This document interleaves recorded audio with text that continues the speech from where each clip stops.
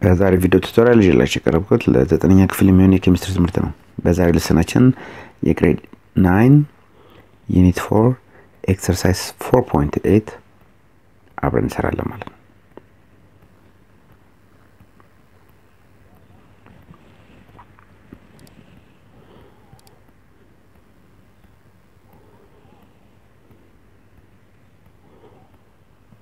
የ4.8 question number 1 says, how many grams of calcium carbonate are needed to react with 15 grams of HCl in according to the following equation? ስለዚህ ባላንስድ የሆነ ኬሚካል ኢኩዌሽን ተሰጥቷናል። የተጠየቅነው ምን ያህል grams of calcium carbonate ማለትም የዚህ ማለት ነው ምን ካለን 15.2 gram of HCl ቀላሉ መንገድ የተሰጠን gram of HCl ወደ ሞል መቀየር ማለት ነው። ስለዚህ ሞል ማለት ማስ ኦቨር ሞላር ማስ ስለሆነ የHCl ሞላር ማሱ ስንት ነው? in 1 mole of HCl and HCl ናይለን አንድ ጊዜ አንድ ክሎሪንም አንድ ናይለን times 35.5 36.5 ይሆናል ማለት ነው። ስለዚህ ሞሉ ካልኩሌት ለማድረግ ማሱ ስንት ነው? 15.2 gram over 36.5 gram per mole gram በግራም ስለዚህ 0.416 ሞል ማለት ነው።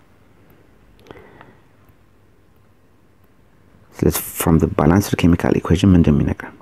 1 mole of calcium carbonate ምን ያህል hydrochloric acid ያስፈልጋል? react የሚያደርግ with 1 mole 2 moles of HCl.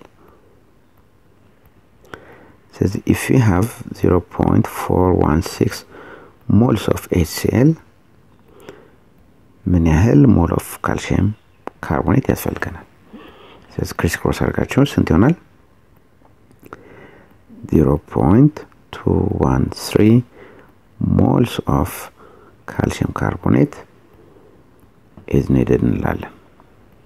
ይሄ በሞል ነው። ስለዚህ የተጠየቅነው በክብደት ስለሆነ how many grams of calcium carbonate are needed ስለሆነ ይሄን ሞል ወደ ማስ እንቀይረዋለን። ሞል ማለት ማስ ኦቨር ሞላር ማስ ነው። ስለዚህ ማስ ማለት ሞል ሲባዛ ሞላር ማስ ኦፍ ካልሲየም ካርቦኔት ስንት ይሆናል? የካልሲየም 40 ነው። የካርበን 12 የኦክሲጅን 3 ጊዜ 16 48 እነዚህን ስንደምራቸው 100 gram per mole ይሆናል ማለት ነው። ሞሉ ስንት ነው? 0.213 moles ሲባዛ 100 gram per mole ስንት ይሆናል ማለት ነው? 21.3 grams of calcium carbonate are needed to react with 15.2 grams of HCl እንላለን ማለት ነው። ስለዚህ በዚህ መልኩ ነው የምትመልሱት ማለት ነው። how many grams of sodium hydroxide are needed to neutralize 50 grams of sulfuric acid? ስለዚህ መጀመሪያ ባላንስድ ኬሚካል ኢኩዌሽኑን መጻፍ አለባችሁ ማለት ነው። ስለዚህ when sodium hydroxide reacts with sulfuric acid ምንድነው ፕሮዲዩስ የሚያደርገው? ሶዲየም ሰልፌት ፕላስ ዋተር። ስለዚህ ባላንስድ ለማድረግ እዚህ ጋር ሁለት ያስፈልገኛል። ስለዚህ የተጠየቅነው ምንድነው? grams of sodium hydroxide ይሄን x እንበለው። የተሰጠን ምንድነው? 50 grams of sulfuric acid። ስለዚህ አሁንም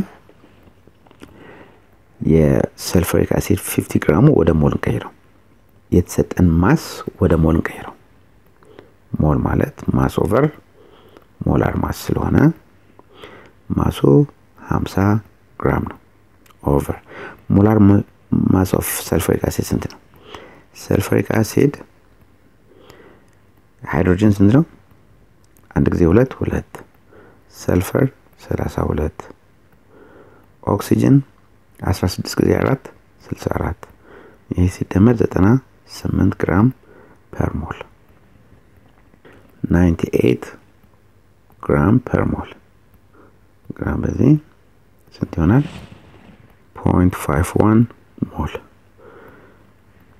ስለዚህ 50 ግራም ኦፍ ሰልፈሪክ አሲድ ማለት 0.51 mole of sulfuric acid ማለት ነው so from the balanced chemical equation 2 moles of sodium hydroxide combines with 1 mole of sulfuric acid balanced chemical equation ይነግረናል 0.51 mole of sulfuric acid ካለን ምን ያህል moles of sodium hydroxide ያስፈልገናል crash course ስለዚህ ስንት ነው ማለት ነው 1.02 moles of sodium hydroxide are needed ይሄ በሞል ነው ይሄን ወደ ምን መቀየር አለብን ማለት ነው ወደ ማስ መቀየር አለብን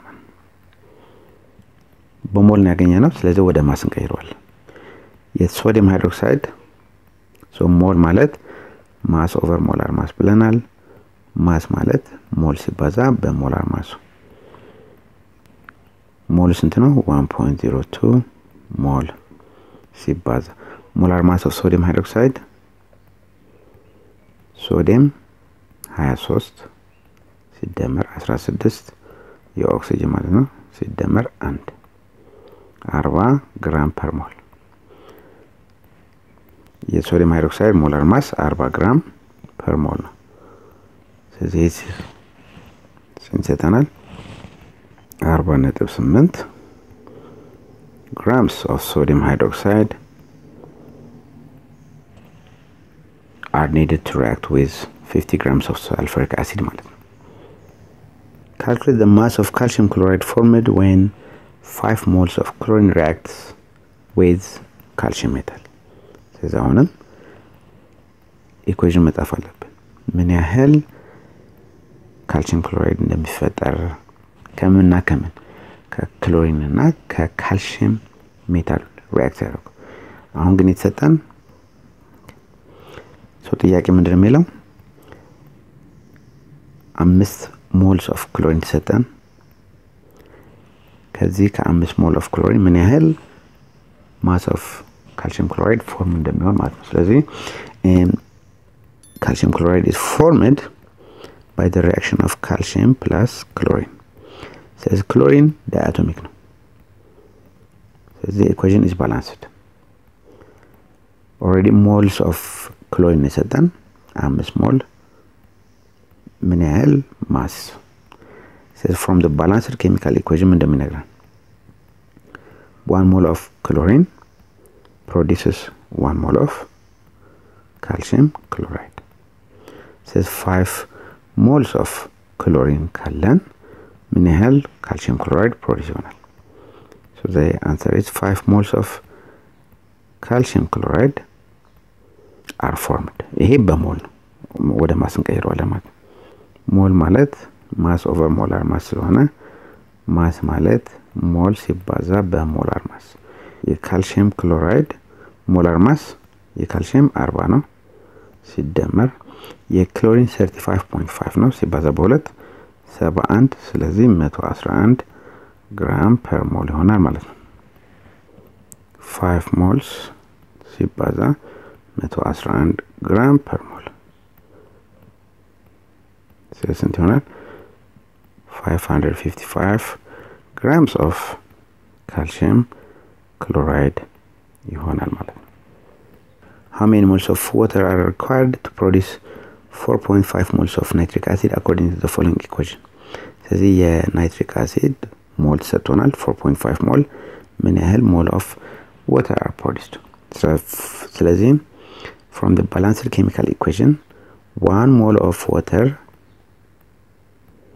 ምን ያህል mole of nitric acid produce ያደርጋል 2 moles of nitric acid produce ያደርጋል ስለዚህ few produce 4.5 moles of nitric acid ምን ያህል ውሃ ቢኖረን ነው ስንት ይሆናል ማለት ነው? 2.25 moles of water in the decomposition of potassium chloride.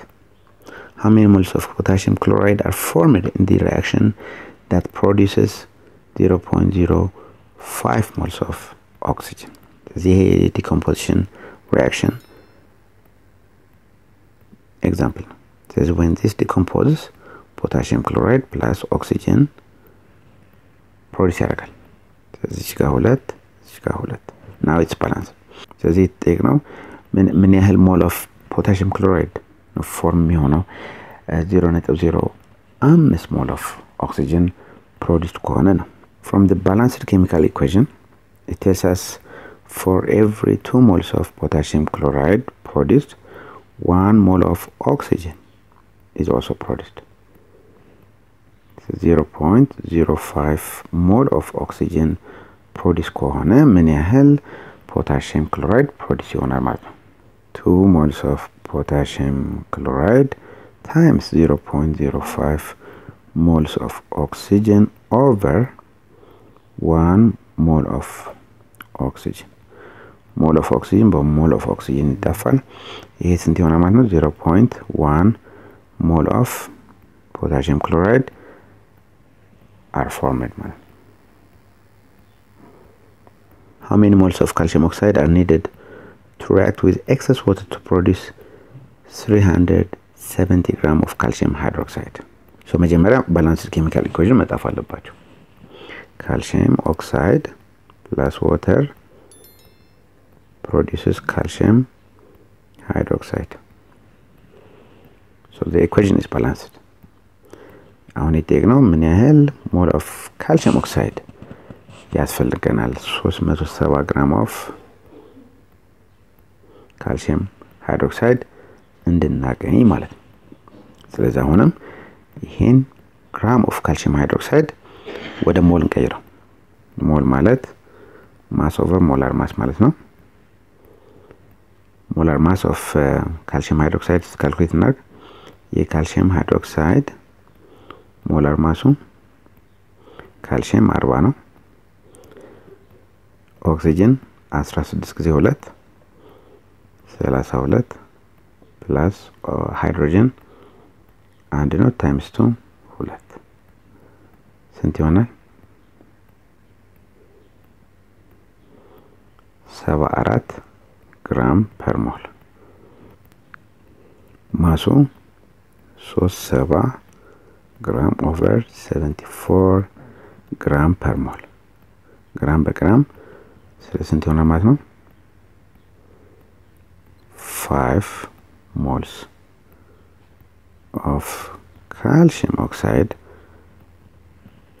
are needed to react with excess water to produce 370 grams of calcium hydroxide እንላለን ማለት ነው።